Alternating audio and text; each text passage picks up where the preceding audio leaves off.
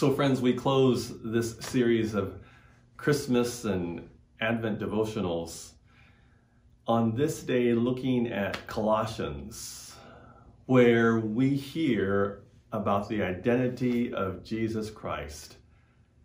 And maybe some of you have heard echoes as you read today about John's prologue, the Gospel of John. In the beginning was the Word, and the Word was with God, and the Word was God. He was in the beginning with God.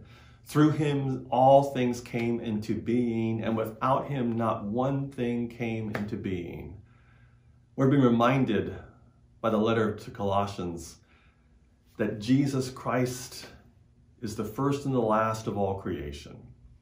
It's about Jesus Christ, and that all of creation has come into being through him. Nothing exists that didn't come into being through the creative power of God and Jesus Christ.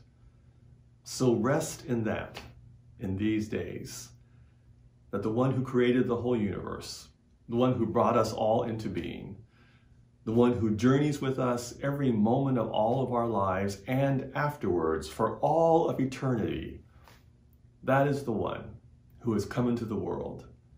This is the one who we call Lord and Savior. This is the one whose Spirit abides with us now and for always. The Lord bless you and keep you. Grace and peace to you, friends.